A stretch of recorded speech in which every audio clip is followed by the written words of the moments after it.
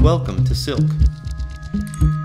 Silk is a powerful platform for storing, visualizing, and publishing data. Silk is the name of the platform, but we also refer to individual data sites as silks. A silk covers a single topic. For example, a visitor's guide to Paris, or information about the San Diego Zoo. Now, you're probably familiar with spreadsheets. Spreadsheets are a pretty common way to store, display, and edit data. For example, here's a spreadsheet that lists different animals that are in the San Diego Zoo. In a spreadsheet, each row represents a single item. In this case, each line is an animal. When we import this spreadsheet into a silk,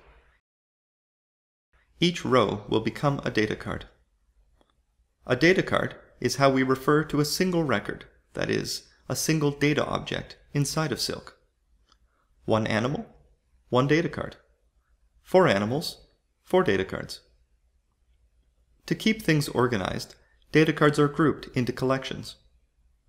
In a silk about Paris, there might be a collection of museum data cards. Or, in a company directory, there might be a collection of employee data cards. In our San Diego Zoo silk, we have a collection of animal data cards.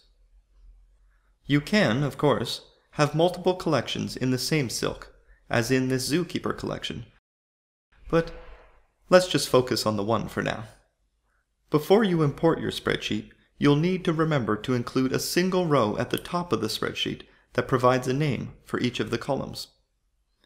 These become labels for the data card facts.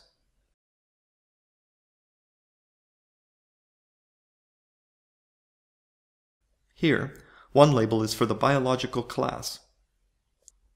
This value for each data card can be unique or shared. It is the relationships between data card facts that are the building blocks of visualizations. As in this pie chart, which illustrates the distribution of biological class among the animal data cards. As a counterpoint to data cards, in a silk there are also pages. Pages are purely for presentation and behave just like any other page on the internet. You can use them to build and publish your data story, beautifying them with the visualizations you've created from your data card collections. These pages have unique URLs which you can share with colleagues and friends. It's also possible to share individual visualizations or embed them directly into your existing website. Well, I think that should be enough to get you started.